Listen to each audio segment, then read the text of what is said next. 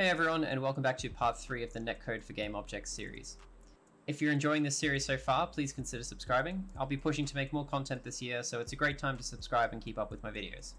There's also a Patreon, which will get you special access to posts, as well as a channel in my Discord just for patrons. And speaking of Discord, we've been growing in size pretty substantially over the year, and it's nice to see people in the code help section helping each other out and also posting games that they've made for the community to play. There's a link in the description to all of that, and the subscribe button is just that big red button below the video, so go on and give that a click. Okay, so in the last video we looked at the client side and RPC calls, and we went through the process of making an RPC to move our character from one location to another. Let's just hit play again and make sure I've got all that working still. So if I hit play here, we're going to start this one as a server, and I've got another client here. We'll start that one as client, and I can click and move, and that's great, and I can do the same from the server side. In this video, we're going to be expanding the concept of movement and adding in a built-in NetCode for gameobjects class called Network Transform.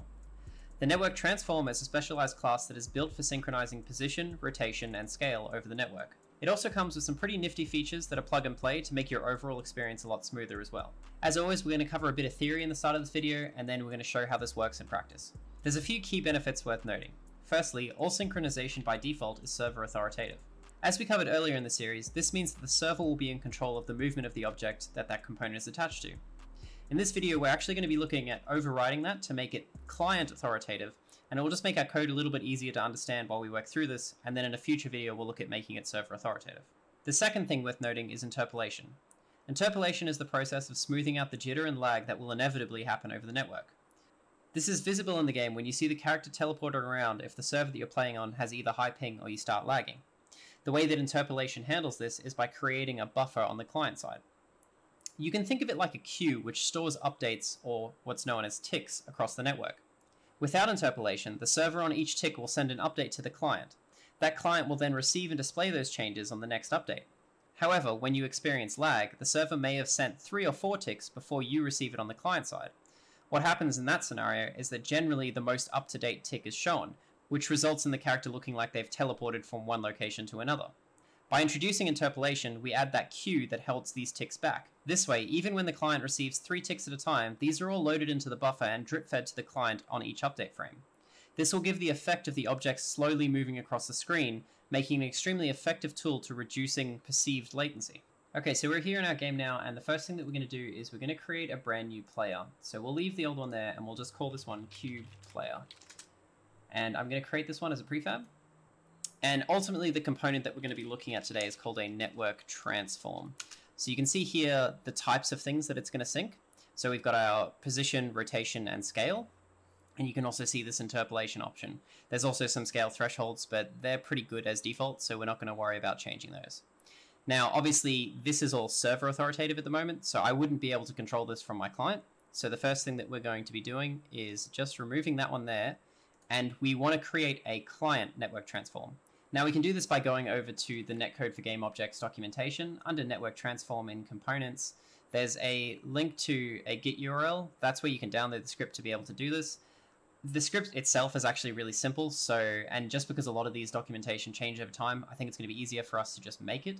So we're going to instead, inside of our project, go over to our scripts, and we're going to create a new C# script that I'm just going to call client network transform. And we'll open that one up in Visual Studio. Okay, so this is going to be a pretty simple component. We're going to be using unity.netcode.components. And inside of the components, instead of deriving from mono behavior, we're going to grab that network transform. Okay, so if we open this one up, you can see we've got all the things that were displayed in our component before. And we also have this boolean here, this protected virtual bool called onIsServerAuthoritative. All we're going to be doing is overriding that. We're going to jump back into our script. We're not going to need a start or an update method. Instead, all we're going to need is a protected override bool onIsServerAuthoritative. And you can see the default prefill is that it returns base. We're going to override base, and we're just going to return false. So ultimately what we're saying is instead of being server authoritative here, we're going to set this value to false, which would make it client authoritative. We're going to hit save on that one, and we're going to close that one down. In Unity, it would be nice to just have this character maybe reset their transform and set them to, let's say, 1 on the y-axis, just so they're a bit above. Yep, that's fine. And we're going to drag our client network transform onto this. Now, as I was saying before, you can see we've got position, scale, and rotation. In my example, I'm not actually going to be doing anything with scale. We'll keep rotation because it is interesting to see, but we'll untick those. And the reason why you would update this on your own game is because you want to be as efficient as you can with the amount of data that you send across the network. Keeping in mind that the more data you send across the network, the more bandwidth that's going to be required for the user to play.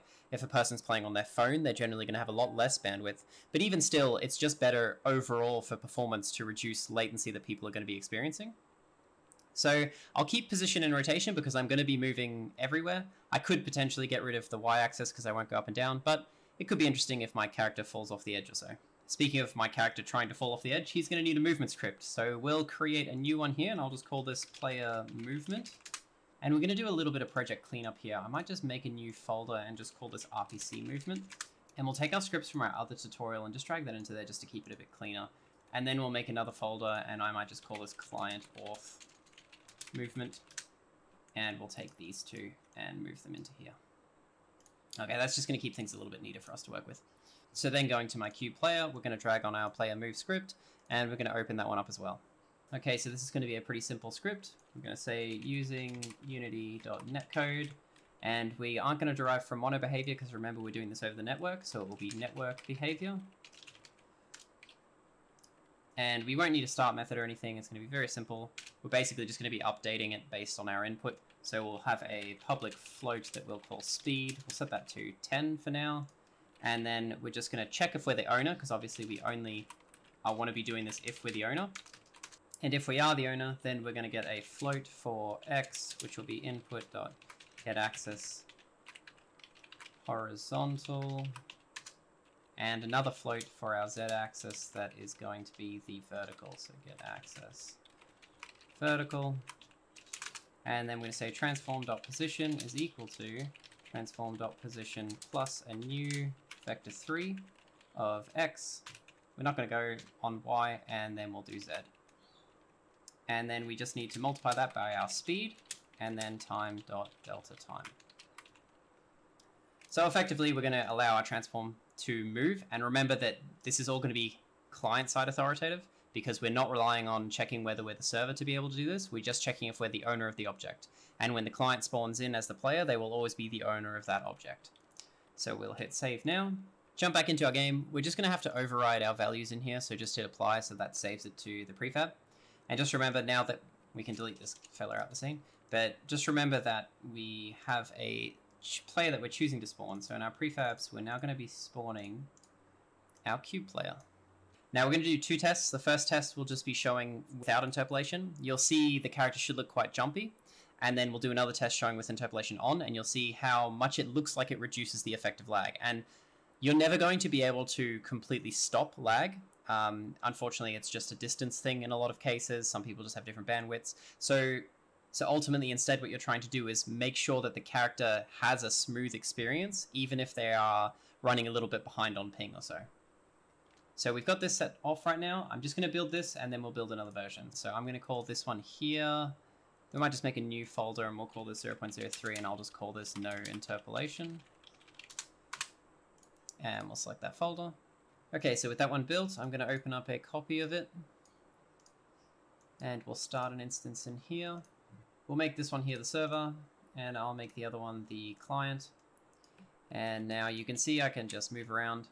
And what you'll notice here, hopefully this comes through quite well, is this is quite a smooth experience for the client. But right now you can see on the server, you're getting this constant jumping.